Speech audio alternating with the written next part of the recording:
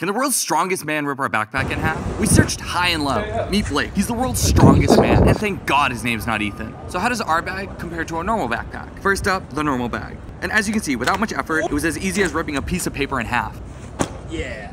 Next up is our bag. And not gonna lie, I was pretty worried. Our bags are designed to handle over 150 pounds of force on the straps. No matter how hard he tried, the strap wouldn't budge. It's not going. And as Blake hung his head in defeat, I couldn't have been more happy. What should we test next?